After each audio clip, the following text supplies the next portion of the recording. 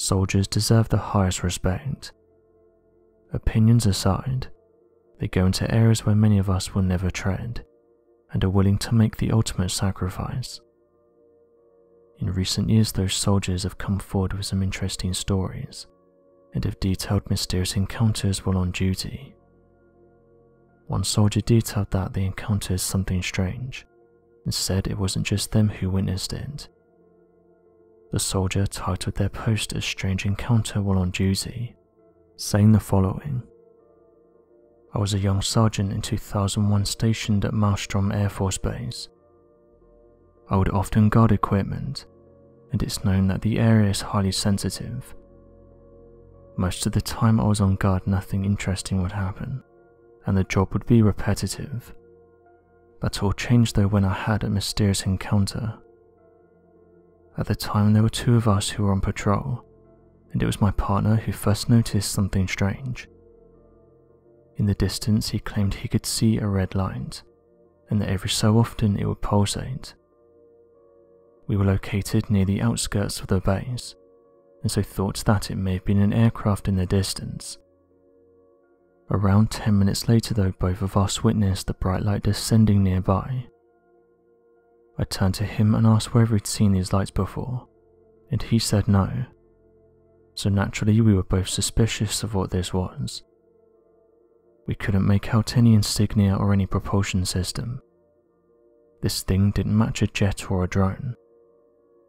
The aircraft would rise again to around 100 feet in the air, and once the object was within our sight we got a much better look. It was like a huge ball of energy, and it was like a mini sun. As the encounter continued though, we started to notice a pattern. The object would fly around the base, descend and then fly into the air again, and it kept doing this over and over. While it was doing this, it was making no sound, and it was hard for us to keep track of it, because once it descended we would lose sight of it, and we'd only see it once we caught a visual. After this it darted towards us, and must have stopped within 40 feet, at which point we were able to see some closer details. This thing was a perfect sphere, and moved around at extreme speeds. But the strangest thing was that it moved in an angular way, like if you were playing an old computer game and you had to draw out lines and then the object would follow those lines. It's hard to describe, but the movement wasn't fluid. It wasn't like a plane that had to turn slowly in order to maneuver, or a balloon that gets taken by the wind. Every time this object moved it was always in angles. Although the movements of this thing were jarring, the speeds it was hitting were incredible, and if you blinked it would be in a completely different place. It was like the light would turn off and then reappear in another part of the sky again. After around 10 minutes the object just vanished, and we were no longer able to see it. It made me think as well that had my partner not pointed out the strange light in the first place, then it's likely that I wouldn't have noticed it, especially because it made no noise. Our Commander Chief Sergeant pulled me in for a conversation after catching wind of what we encountered, and honestly it didn't go the way I thought it would. I was thinking I'd be put down, and told that I didn't see anything of interest, but instead those in the room were interested by the sighting, asking for details and even going as far as asking where the craft was seen. When I asked what this thing was though and whether anyone else had seen it, I got very little back, but was told at the end that it might be best if I kept this to myself. Although nothing super eventful happened, I never got closure on what this was, and still to this day think about how that strange light was able to hit the speeds it did. Another soldier said the following: "When I deployed to Afghanistan I had a mysterious encounter with something that I couldn't explain. One night we were set on a ridge overlooking some buildings. It was early in the morning and so we had to use night vision. As we were scanning the area, one of my buddies saw something in the distance, with his exact words being, 'Look at the size of this one.' We all locked on to what he was talking about, and around 200 feet from us was this huge being. We guessed that this person was at least 7 foot tall, much taller than anyone else in the area. This thing then turned back to look at us, and its eyes were so bright that it actually caused physical pain, like I was looking directly into the sun. The eyes were burnt red, but the rest of its body was cold. As it caught sight of us, it then darted into one of the nearby buildings, and we didn't see it for the rest of the night. It messed us all up because we all saw this thing, and couldn't come to a conclusion about what it was, and how it was able to give off this super bright light through its eyes. Oddly enough, we heard stories of people summoning creatures in order to protect their villages.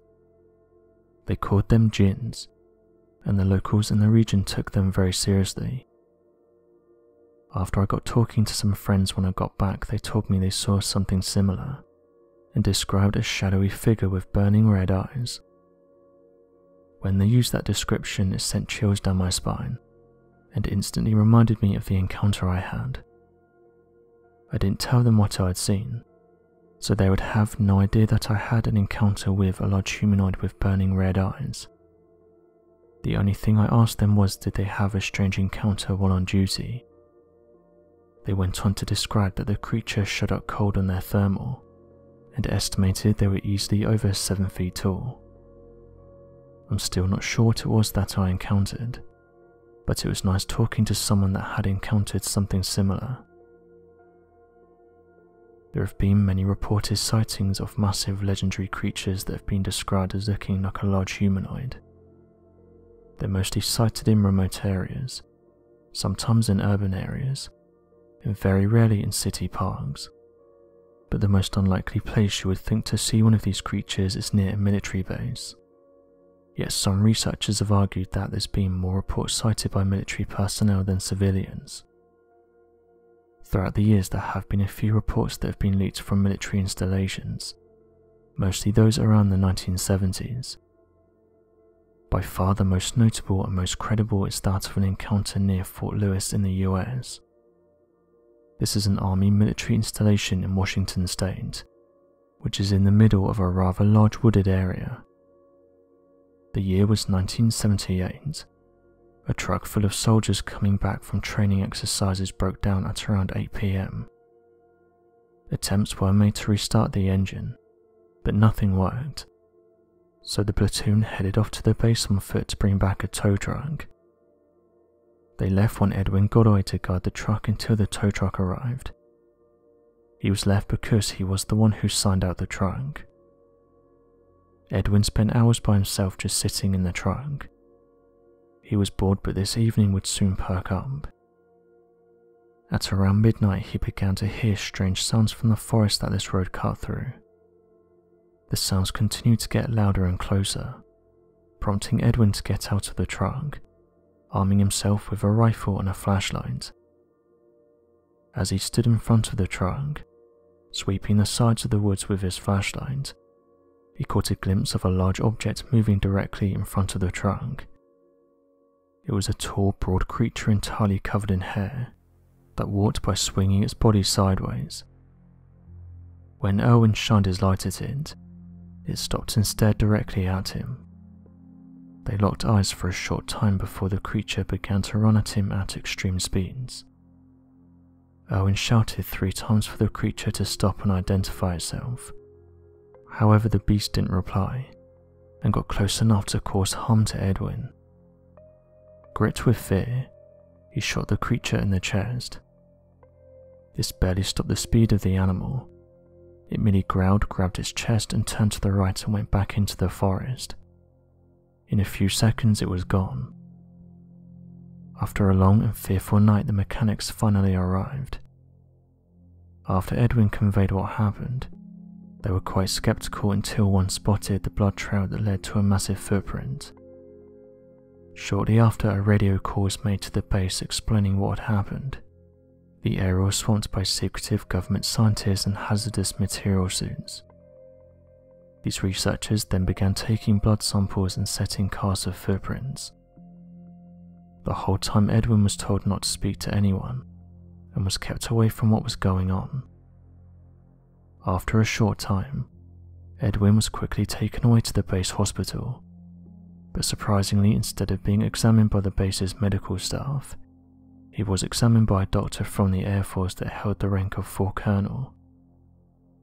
Years later, Edwin went on to reveal in an interview after the event had been declassified that rather than interrogating him, the Colonel was very interested in every slight detail of the event, after which Edwin was returned to his barracks and told in no circumstances was he to tell anyone what happened. Another soldier detailed their encounter with a mysterious creature. They said the following: "My encounter didn't happen while I was on duty, but it did happen while I was in the military. At the time I was hiking through Michigan when I encountered something big. I was taking photographs of some wildlife when something caught my attention. I could hear sticks breaking behind me, and so tried to catch a glimpse of whatever it was. Through the tree line I could see this huge hairy creature trying to hide itself behind the foliage, and I knew that it was trying to hide because as I was moving my head in order to get a better look, it too was moving its head out of my line of view. As my eyes adjusted, I could see this wasn't a black bear, but was definitely something more human-like. Its shoulders were super wide, and it reminded me of a gorilla but much larger. I was looking into the eyes of something that was there, and I was genuinely terrified. I didn't turn my back on it and just slowly made my way out of there, and as soon as I got somewhat close to the trail I ran back all the way to my car. I've never felt so much adrenaline pump through my body, and I wasn't even sure if I was going to make it out of there. Sadly though, the people I tell this story to don't believe me, and it's led to me wishing that the encounter never happened. As incredible as it was, it's hard to convince people that you encountered a giant hairy humanoid. Regardless, I know what I saw, and it's something I'll never forget. So what do you make of these interesting encounters? Be sure to leave your questions and answers in the comment section below, and help us to grow this community while working to solve these unexplained mysteries. Thank you for watching, and don't forget to subscribe for more videos.